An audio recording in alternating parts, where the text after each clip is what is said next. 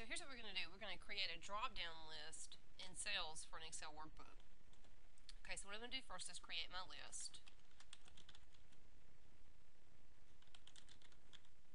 So I've created list item 1, and now basically I'm going to use the Excel autofill feature to extend that list.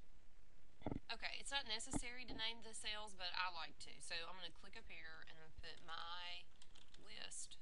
And I'm going to press enter, which is a key piece. Okay, you want it to accept the name, and if you don't press enter, it won't. That's just one of the million ways that you can actually name a list. Okay, so once I've done that, I'm going to go over here and I'm going to highlight my cells that need the drop down. And it could be a small number, it could be a large number, it could be the whole column if you choose. Okay, just remember there's a million rows in Excel 2007 and 65,536.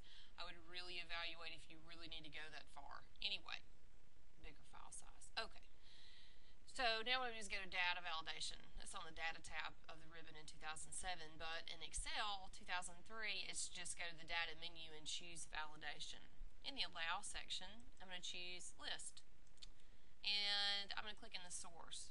Now, because I named mine, I just have to hit F3, but of course, if you're just pointing to the range, you could just use the little expand collapse button over there and go grab it.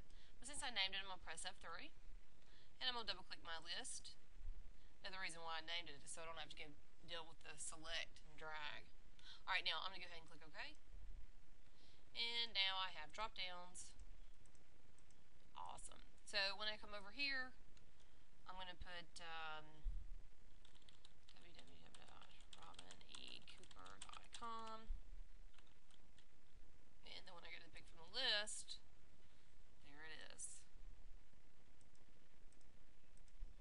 What do you think about that? Hope you love it. I do. I could have used this a million times. Anyway, data validation basically does that. It just makes people choose something from the list so that they're not guessing what to put in. And if you've ever done any reporting, a data entry person guessing just means more criteria to write when you report off of it. Hope this example works for you, and if you like it, let me know.